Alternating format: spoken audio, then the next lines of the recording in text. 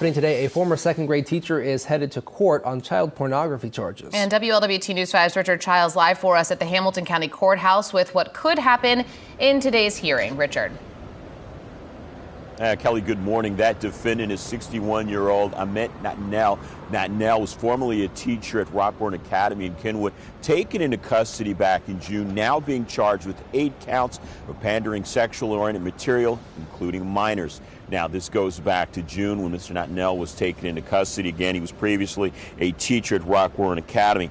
Charged, of course, with sharing pornographic materials on a Kik Messenger application.